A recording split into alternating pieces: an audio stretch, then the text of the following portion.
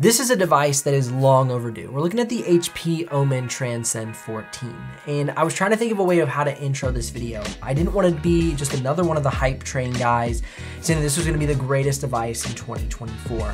I wanted to create a review that was all-inclusive to the performance, the efficiency, and the usability of this laptop. So that's what I set out to do with this review. I hope you'll hang on with me for the entirety of it. First and foremost, as always, I unboxed the laptop, and in unboxing, it comes with a 140 watt charger block that is not too heavy, but still provides enough power from the wall to give everything we need from this laptop. Now, one thing I noticed right off the bat is they took the HP Omen that we know of and love, the 16-inch model, and really downsized it into this really nice compact 14-inch model.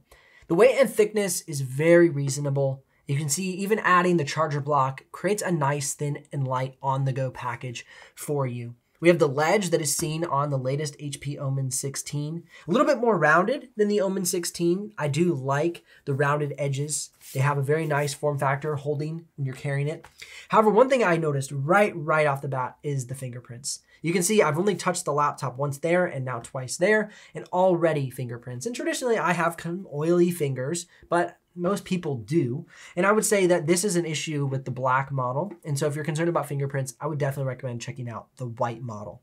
Now, there are some different options available. Let's dive into those. If you head on over to hp.com, you can check out the different configurations for the Omen Transcend 14. Starting off at $14.99, you'll receive the Intel Core Ultra 7 155H and RTX 4050. Upgrade that to the RTX 4060 with the Intel Core Ultra 7 155H, 16 gigs of RAM, and you will be at about $1,569. Going to the Intel Core Ultra 9 185H, takes you up to 32 gigs of RAM, as well as the RTX 4070, and you'll be at $2,069. Now keep in mind that all of the units, no matter if you choose the base model or you choose the top of the line model, will all come with the same 2.8K OLED display. So keep in mind you're going to have that same display no matter which model you choose.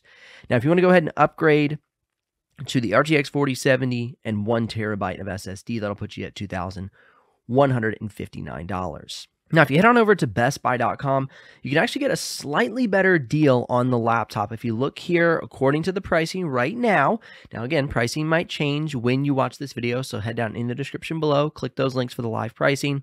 But at this moment, you can get the RTX 4070 with 1 terabyte and 32 gigs of RAM at $1,999, or you can get the RTX 4060 with 1 terabyte of SSD, 16 gigs of RAM, Intel Core Ultra 7 at $1,699. So to me, the best bang for buck, according to the pricing that I'm seeing right now, is going to be Best Buy with the RTX 4070 1 terabyte SSD.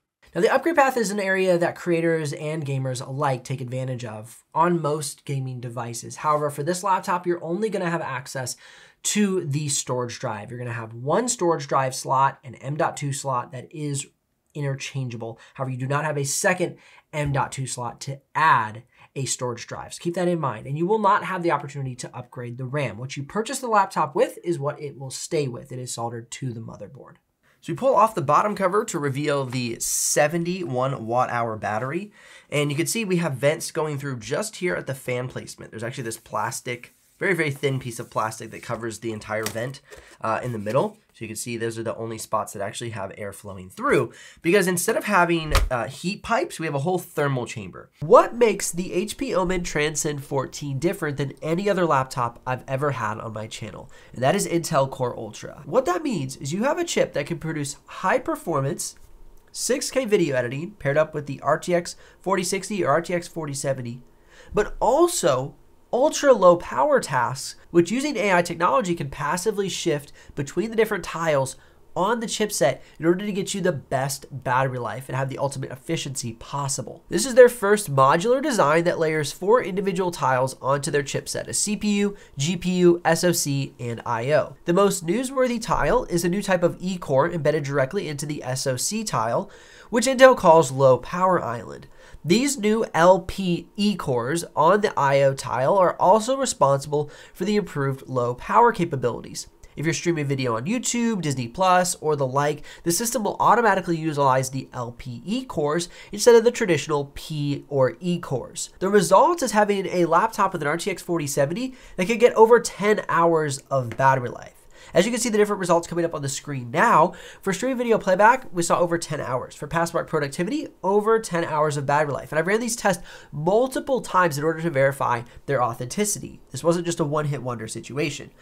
From there, you see video editing and Photoshop battery life with this laptop. Not only do we have a laptop that's more power efficient, but also more powerful. Now that we're seeing more and more software companies come out with AI tools, the NPU within Intel Core Ultra is powering things like Photoshop and Premiere Pro so that you don't just have performance boosts in your technology, but the technology provides you with productivity boosts. Now let's dive into some of those AI tools already available inside of the Adobe suite. In Premiere Pro, you can take a 16:9 long form video, place it into a vertical timeline and select auto reframe, and it will automatically pan the camera and follow along with the object that is within the video. Now from there, let's say you want to cut that down into further shorts to then put on different social media platforms. You can go ahead and select scene edit detection, and it will chop up that long form video into individual clips that you can then rearrange into your own montage to post on vertical video platforms. This can literally save you hours of time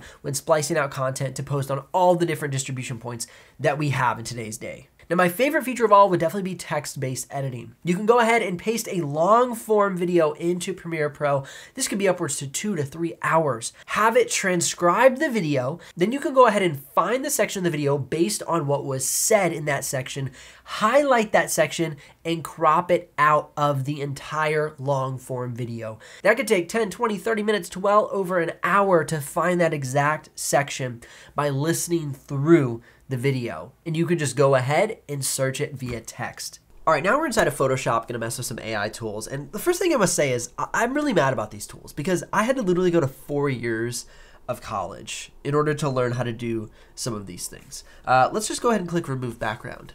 1, 2, 3, 4. 4 seconds. 4 years versus 4 seconds. Makes me so angry. Now, if you want to crop out an object, you can do that in a flash as well. Now, if you want to go ahead and expand the background on an image, you go ahead, jump into Photoshop, grab the crop tool, expand the background. You'll see white space around it, and then just click Generative Expand. And you now have an expanded background around your initial subject. Now, these tools are absolutely insane, and I love Photoshop's tour of what's possible with these tools, how it takes a cat off somebody's shoulder and then turns it into a cat on a jet ski with a sunset. I think it's absolutely fantastic and a hilarious example of what is possible with the power of generative AI. What it boils down to is a great prompt.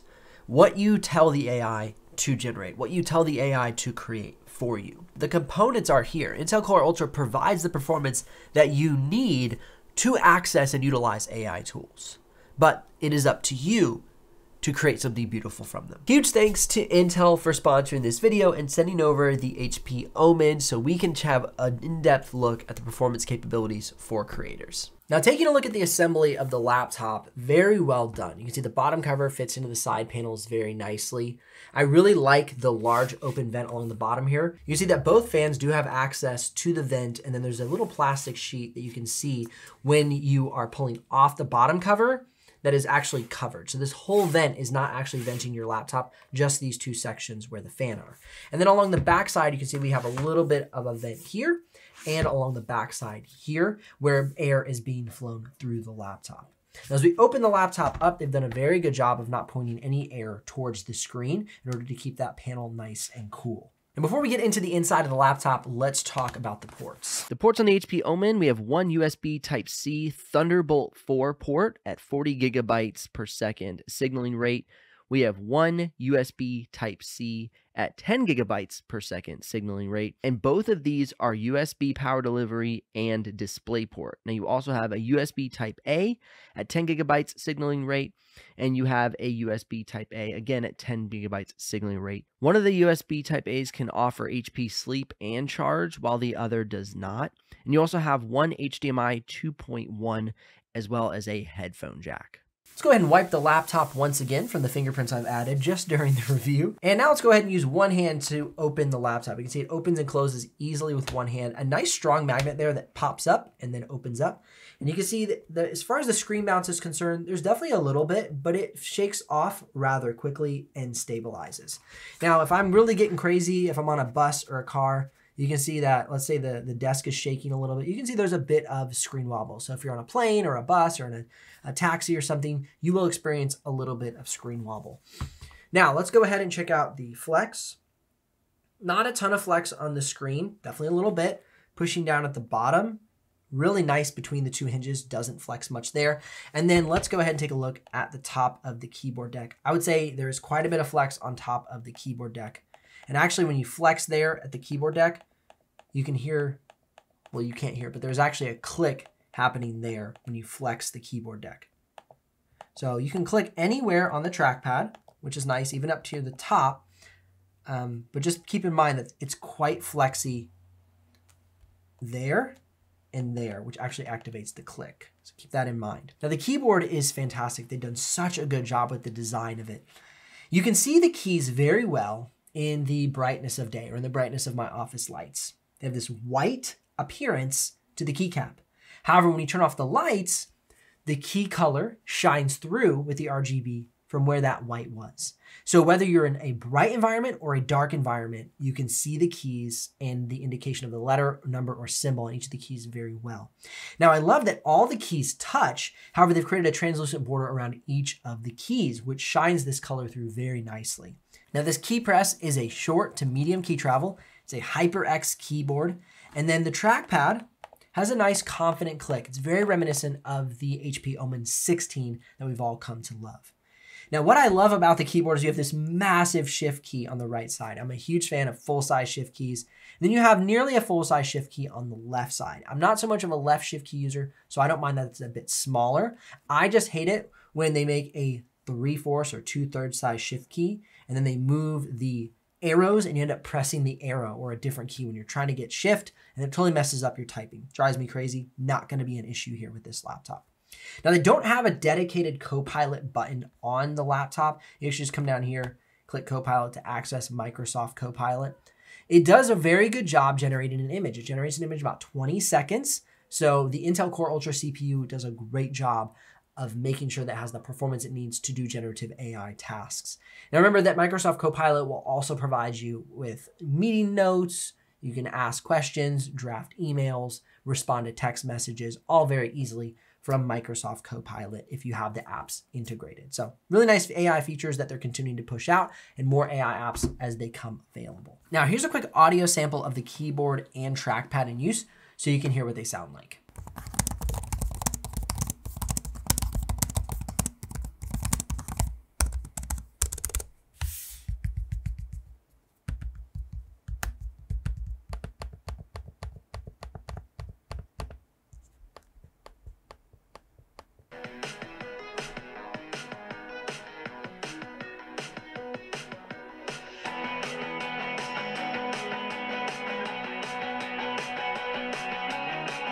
This is the webcam on the HP Omen Transcend 14 and a little sample of the audio for you as well. Let's go ahead and jump into the HP Omen Hub and check out the customization from the performance as well as the keyboard. The Omen Gaming Hub gives us a lot of options for the Omen Transcend 14.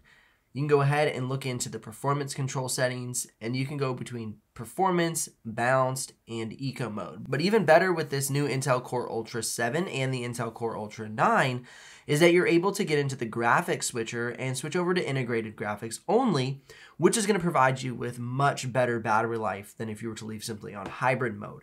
Those Intel Arc graphics are very efficient, and if you want to get the optimized battery life that this laptop can provide, I definitely recommend switching over to integrated graphics. Looking in the lighting, you have 3 individual zones that you can program. Very easily just switch it over and click apply, and you can make the setup whatever you'd like, whatever fits your preferences. Personally, with the stock setup that it comes with, I want to switch over this side to blue because it's kind of hard to see the WASD keys with that yellow setup.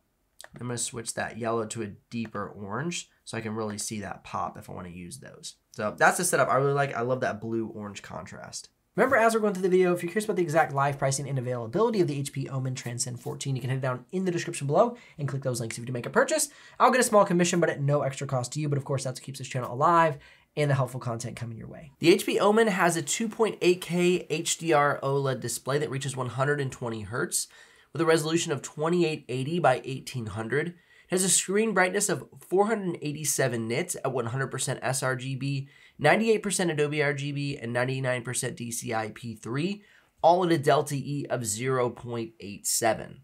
As we're diving into the performance section of this video, I'm gonna have full head-to-head reviews versus other 14-inch laptops with the HP Omen, so definitely keep an eye out on the channel. You might wanna subscribe and ring the bell so you don't miss out on those upcoming videos. And definitely just give a nice tap for that subscribe button. You don't have to mash it, that's just silly. Okay, checking out the simulated benchmarks, you can see Cinebench R24 or Cinebench 2024, however you want to call it. You said the HP Omen is really nailing well the mid-range with the RTX 4060 and Intel Core Ultra 7. However, if you want to get maximum performance out of the HP Omen 14, I definitely recommend checking out the Intel Core Ultra 9 185H with the RTX 4070, sitting right in line with Intel's high-performing processors. So not only are we gonna see really good power efficiency with this laptop, but you're also gonna have great performance. And you'll see just in a minute, the battery life capabilities of this is incredible. The next thing we want to take a look at is the Photoshop benchmark. You can see that for Photoshop, the HP Omen is doing a really good job optimized with the Intel Core 7 around the midway in the chart, just like before, and then the Intel Core Ultra 9 in the HP Omen right at the top of the charts with the 6,888. So great performance inside of Photoshop, especially with that 32 gigs of RAM with the upper tier version of the HP Omen. You're gonna have all the headroom you need to work well in Photoshop, InDesign Illustrator, or even if you're using GIMP. Fantastic chipset, GPU, and RAM inside of this laptop. Now moving down the line to video editing, the Intel Core Ultra 7 version of the laptop with the 16 gigs of RAM and RTX 4060 will be a great 4K video editing laptop. However, if you're gonna be getting into 6K video editing, I definitely recommend getting the 32 gigs of RAM, the Intel Core Ultra 9, and the RTX 4070. That will provide you with the GPU and the CPU performance to have good playback and export times for 6K video editing. Let's go ahead and quickly look at the 4K export time, and then I'll show you those 6K export times. Looking at 4K, you see solid export times out of both the Intel Core Ultra 7 model and the Intel Core Ultra 9 model. You can see we have 2 minutes and 31 seconds out of the 9 and 2 minutes and 36 seconds out of the 7. So great performance for 4K on both of these models, as I said. Now, as we move for 6K video editing, this is where I think the best pick is going to be the Intel Core Ultra 9 and the RTX 4070. You can see we have a 19-minute and 24-second export time out of the laptop. Solid export time on this laptop for the RTX 4070 equipped version. That's definitely my recommendation for 6K video editing. If you're not into 6K, I think you'd be perfectly well going with the Intel Core Ultra 7 version if you're gonna do 4K or 1080p video editing. Provides you with a better price point and just as good of performance. Now, if you're interested in doing 1080p video editing, you can see the full lineup of export times for both laptops coming up on the screen now.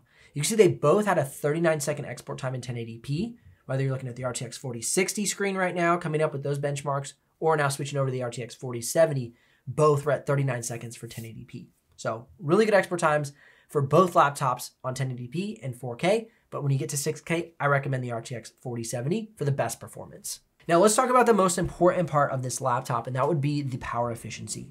The benefit of Intel Core Ultra 7 and Intel Core Ultra 9 is going to be that it provides really great high performance for, say, something like 4K export times, but then also it provides excellent power efficiency for something like long battery lives for streaming video playback. I obtained these specific results by using the HP Omen Gaming Hub set at integrated graphics, eco mode, 20% screen brightness, Windows battery saver mode turned on, and had the keyboard backlighting turned off.